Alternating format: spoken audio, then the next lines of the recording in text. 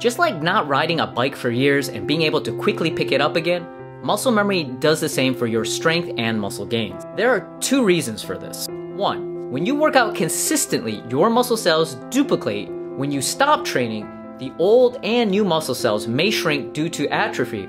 Restrengthening and building up existing muscle cells can be much quicker than starting from scratch. Two, another reason you may find it easy to regain your strength after weeks or months of not working out is that you create neural pathways within your central nervous system when you lift and train. Even though some pathways may not have been used for a while, reactivating ones you've already made are much quicker than creating new ones. Building muscle takes a long time, but the good news is, so does losing muscle you've built. You should start lifting early and consistently. For those of us who are over 30, it's even more important to be consistent with your weightlifting due to a gradual decline in muscle mass known as sarcopenia. Follow us for more tips on how to prevent muscle loss.